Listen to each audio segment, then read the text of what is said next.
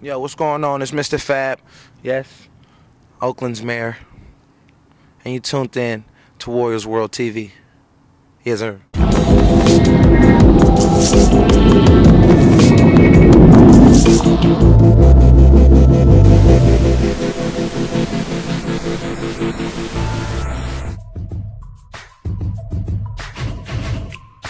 Yo, what's going on, man? I feel like, as one of the biggest Warriors fans and in the world, might I say, I'm so elated to see that Don Nelson has finally left the Warriors.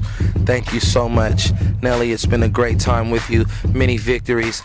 Matter of fact, the #1 in victories. But what's victories with no championship? It's just not worth it, bro. It's like a pretty girl with bad breath. He's smart. A very, very, very impressive start at 6-2 thus far. He's amazing. He's charismatic.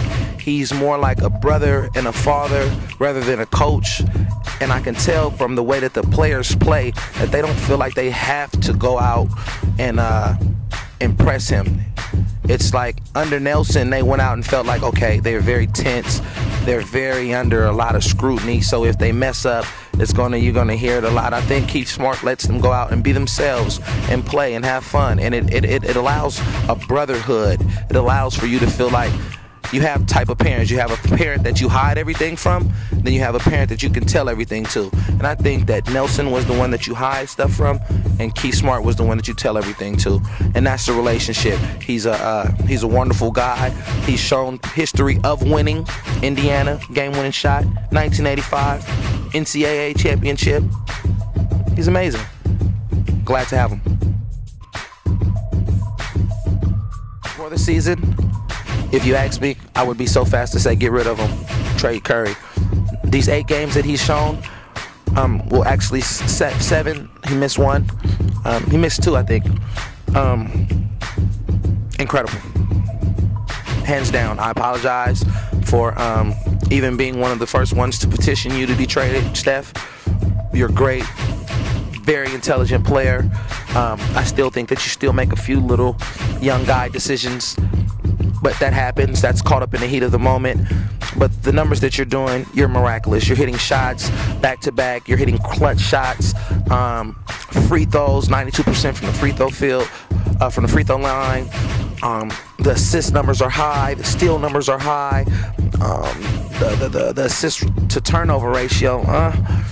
But your impact when you're in the game, it's definitely obvious that it's seen.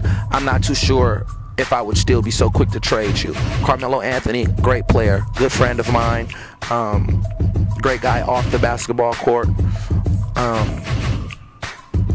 all-star, shown history of being able to be a winner, great player. Would I love him to be a Warrior? Hell yeah. Would I break up the best backcourt in the NBA right now? Can't say that I would. Trade Radmanovic. We don't even want nobody for you. We'll just let you go. Just get off our team.